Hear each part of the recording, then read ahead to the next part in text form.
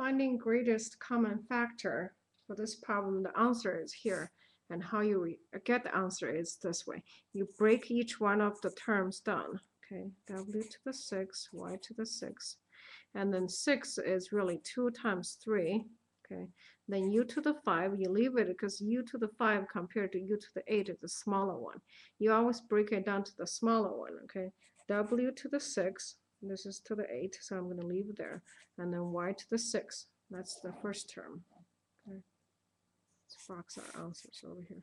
And the other term we have, maybe we can put it down here. The other term we have is 22 u to the 8, w to the 8. Okay, so 22 breaks down as 2 times 11. And then u, instead of writing 8, I'm going to write it into a u to the 5. That's the common one. I have it with the other one. Okay, u to the 8 is u to the 5 times u to the 3, because on the side here, u to the 5 times u to the 3.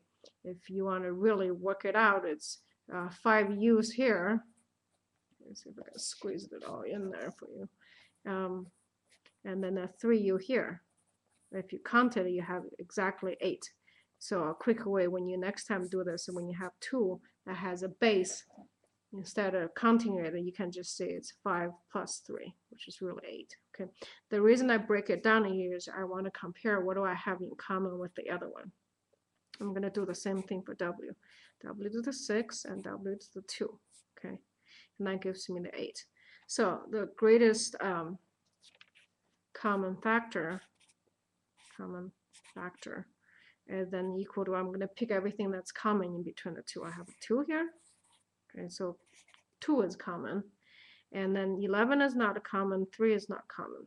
Okay, u to the 5, that's common, u to the 5.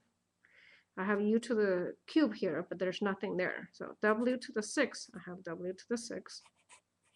And then there's w to the 2nd and y to the 6, nothing else common. So here's my greatest common factor. Okay, that wasn't that bad. Have a confident day.